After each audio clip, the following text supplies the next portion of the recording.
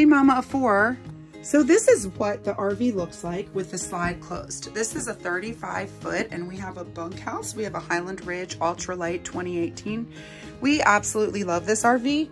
Even when I get a new one, hopefully in April, I will not sell this one. I love it.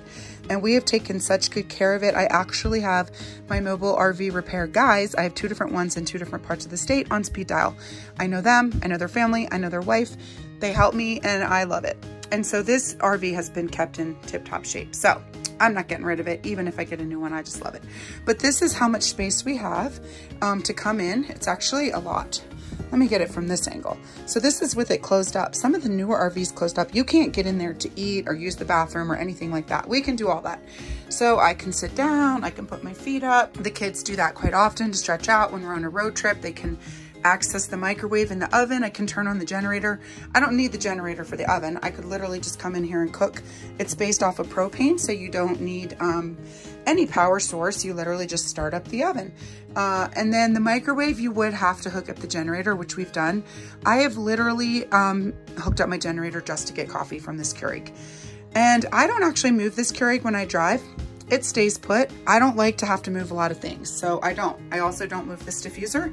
I've had this trailer since 2018 and this stuff has never moved. I don't move this black bin or anything in it. And none of this has ever moved.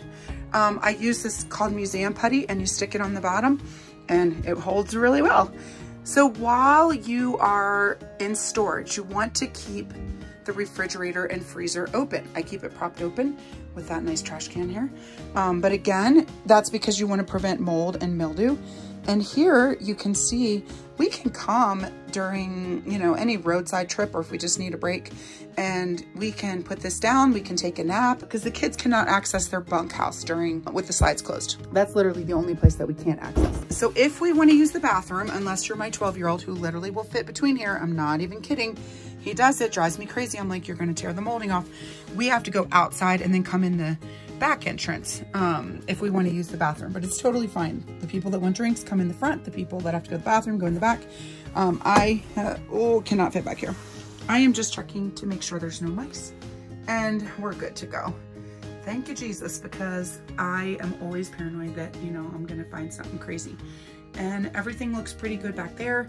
You're looking for little black rice. That's what it looks like, black rice.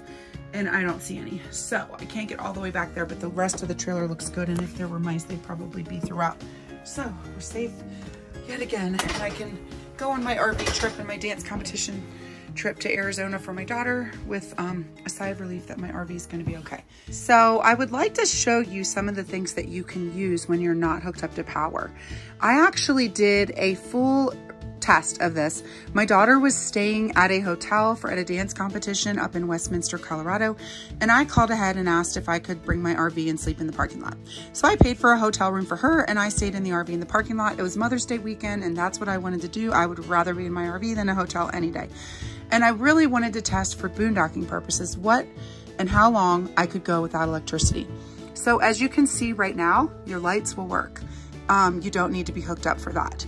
And let's see, I can get my water heater turned on. I can get my exterior lights turned on. Your water pump will work if I had water in there. My slides actually will completely go out without having any power, and so will my awning. But it's not recommended because it drains your battery.